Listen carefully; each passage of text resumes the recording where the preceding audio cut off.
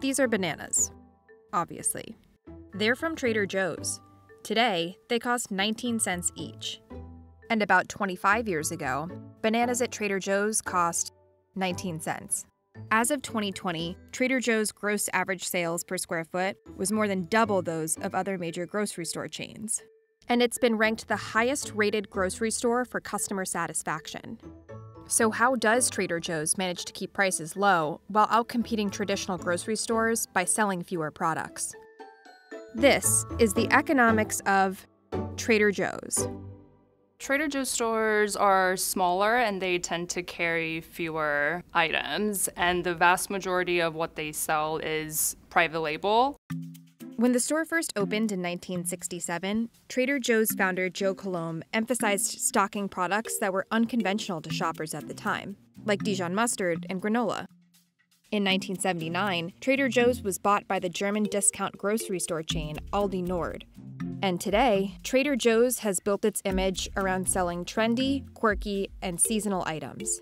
Orange chicken. Cacio e pepe, pasta sauce from Trader Joe's. It helps with fueling the experience for customers. People can go and kind of feel like they're discovering something new. And these products have created a large and loyal customer fan base. I went to Trader Joe's and I got way too much stuff. Of course I love Trader Joe's.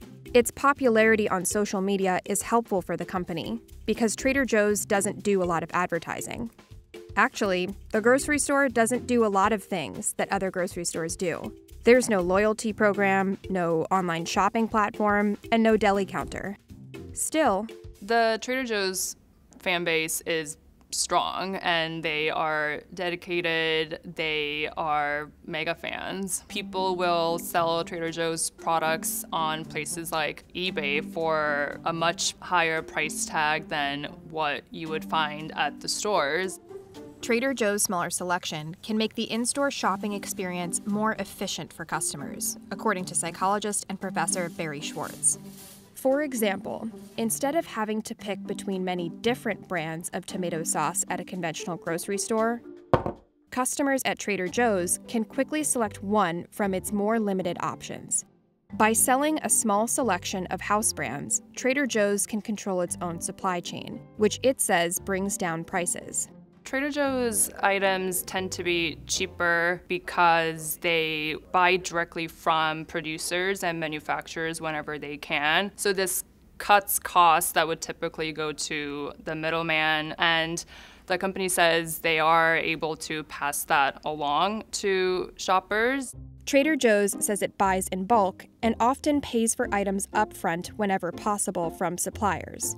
This all helps lower prices. The grocery store chain also says it pays for some products, like Dijon mustard, in local currency.